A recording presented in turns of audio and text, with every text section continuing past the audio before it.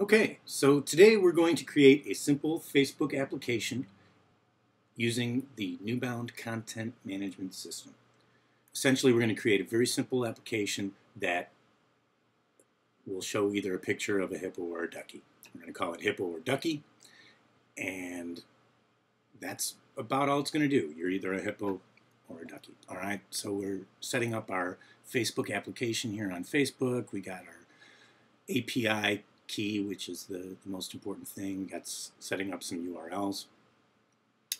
Now let's go ahead and create our application.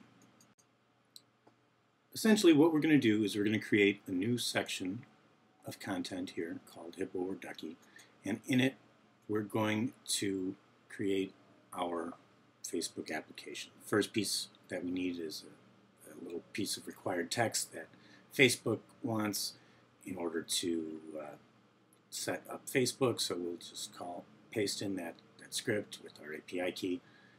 We create a label for our hippo or ducky application. We're going to create a section where we're going to put our image in there, and essentially we're going to add a little image. We're going to set it to blank image for the moment. We're going to add a server action, and what this does, the server action actually decides based on the passed in user ID which image to show, hippo or ducky. And then finally we're going to create a server action sequence that invokes this server action when the page loads. Next we're going to create a JavaScript action that actually loads the image. First it's going to get the user ID from Facebook and then pass that into the image section by re-rendering it and passing it in as a variable.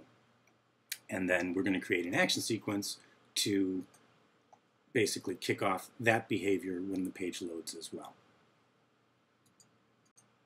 Now what we need to do is add the content that we've just created into our site. And that means adding it to the sitemap and mapping URLs to our content.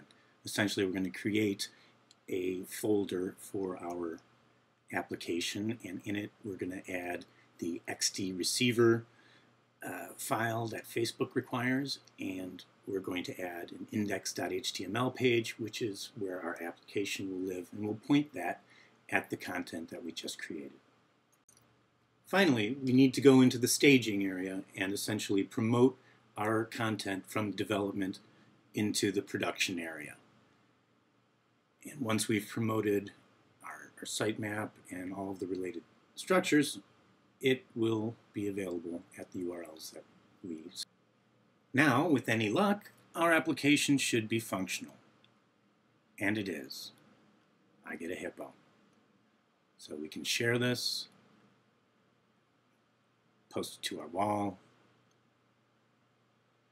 and sure enough, it shows up on our wall and we can click through to it. There you have it, a simple Facebook application created in the Newbound Content Management System in under 5 minutes. Set up.